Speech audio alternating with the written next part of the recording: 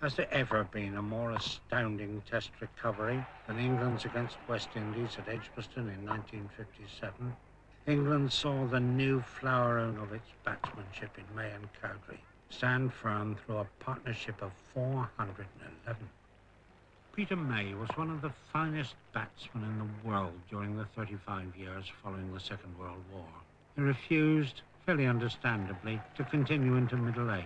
There were reasons. Illness, the lure of a business career. Perhaps most of all, the criticism following one catastrophic dismissal in a crisis, bowled for a duck by Benno.